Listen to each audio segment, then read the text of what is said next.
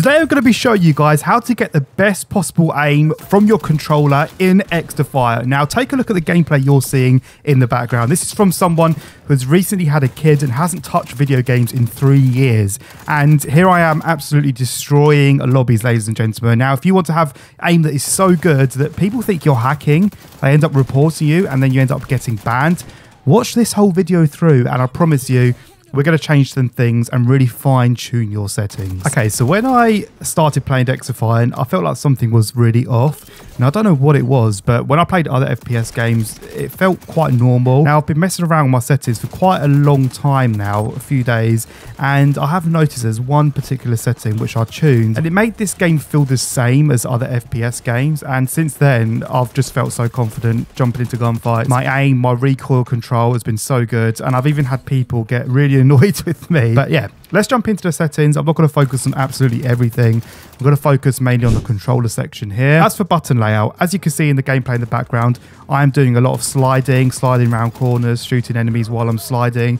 And that is because I'm using a brawler preset, which basically switches the melee and the crouch. So you basically crouch with the R3 button. You can slide whilst aiming at the same time. I don't have a scuff controller, although it does look like it with the gameplay in the background. I'm actually just using a standard PlayStation 5 controller. This layout is what enables me to look like I'm using a scuff and decimating kids, but no, I'm not, guys. In terms of aim assist and aim assist strength, I'll just leave this on the highest strength, which is 0. And I know some people maybe like to put this down to like -3. They don't like the aim assist taking control of their aim, but I keep this at 0 because with this game, I noticed that, you know, it does a good job with following the aim assist. Aim response curve, I have it on reverse S curve, which basically boosts the beginning turn of the joystick and the last turn when you hit the edge of the joystick. Basically boosts the beginning and the end parts of your movement, and it's similar to dynamic movement in COD. Feels more comfortable because I'm quite a fast-paced player. So guys, this is the recipe here, right? So this is what I've been testing out, the horizontal and vertical sensitivity. Now I've watched about 10 settings videos to see if anyone had the same issue with me, and everyone, well not everyone, most people are saying to rock the same horizontal and vertical sensitivity. I noticed when I was doing that, it kind of felt like I was using a mouse and I had literally no control in gunfights.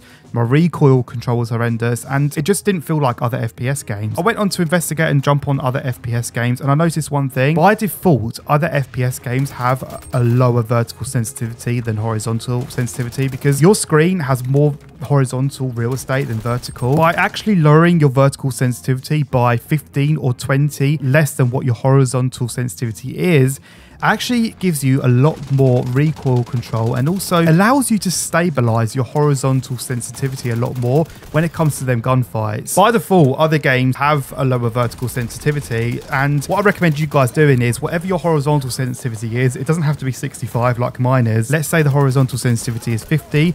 Lower your vertical sensitivity by anywhere from 15 to 20. So for example, if your horizontal sensitivity is on 50, put it to 35 or 30. And then when you jump into a game, move your stick around, you'll notice straight away that this game feels like other FPS games. You're going to feel a lot more comfortable.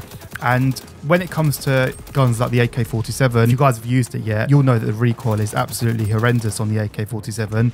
You'll be able to control that a lot better by lowering your vertical sensitivity. Honestly, guys, if you give this a try, lower it, or even maybe 10. I wouldn't go any less than 10 because you won't really feel the effects of what I'm talking about here. But that has been a game changer for me and it's improved my aim massively. As for ADS sensitivity multiplier, this is all personal preference. I have mine really low at 45 times. I know a lot of people are rocking in the 70s, but to be honest, I really do value a lower ADS sensitivity for accuracy, especially from the mid to long ranges. The high zoom, a lot of people have it higher because you're zoomed further in. These two are definitely personal preference. In terms of dead zone, I just had my left stick at 2 because I was getting a slight bit of stick drift on my left stick, but this is all personal choice.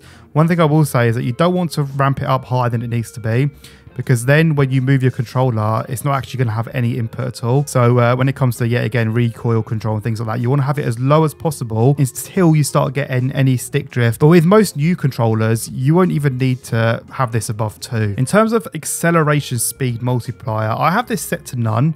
Now, the reason why is because if you have this on, depending on what times you have it on, it will basically ramp up your sensitivity if you move your joystick all the way to the edge. But I found that when it comes to, you know, turning on enemies, increase, turning really fast. I like to turn and have a consistent turning level. I don't want it to be ramped up at any point during my gameplay. I think by default, it's on 1 times, but I'll put mine on 0. And with that, you can also use a higher horizontal sensitivity. Whereas if you have this on like ×1, you'll probably have to lower the horizontal sensitivity because it gets really fast. Obviously, controller vibration is off because we don't want any unusual vibrations going off during the gameplay. And that is it in terms of the settings. I mean, there is a lot to cover in gameplay. The main thing I wanted to cover was my controller settings and what has enabled me to get really good aim in XDefiant, because I feel like the default settings they give you are quite inconsistent and you do really need to fine tune them. So give this a try, guys. Let me know what you think. And as always, if you guys want to see more XDefiant content, be sure to like this video, give me a sub, let me know how you get on with these settings down below. As always, I'll catch you guys out in another video. Take care.